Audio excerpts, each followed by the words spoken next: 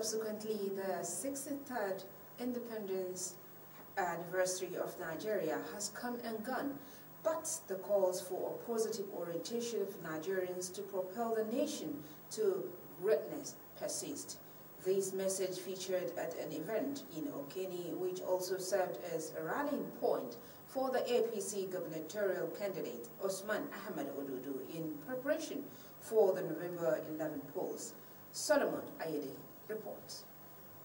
We are the largest country in Africa, and for us, being together is one of the best achievements. We have to be our brothers' keepers. By God's grace, Nigeria is going to be great. In a show of unity in diversity, Nigerians expressed their belief in Nigeria's potential to become a formidable force once again. They urged their fellow citizens to maintain hope, emphasizing that Nigeria's greatness is attainable.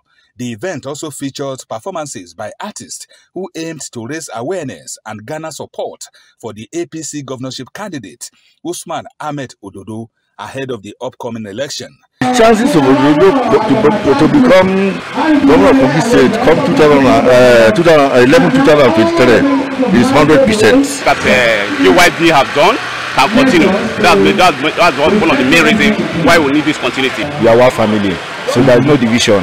So everybody should come together and vote for him.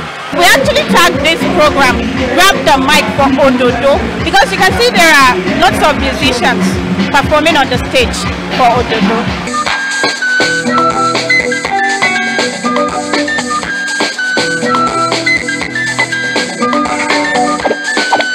There was a call for the people of Kogi State to turn out in large numbers and cast their votes for Usman Ahmed Ododo in the November polls, with the goal of ensuring continuity and the state's development.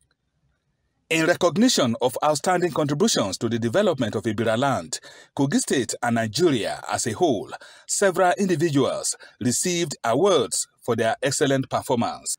Mainbrain Easy International Concepts, a non-governmental organization, is dedicated to providing educational support and believes in the importance of not leaving this responsibility solely to the government. In Okene, Kogi Central, Solomon Ayede, NTA News.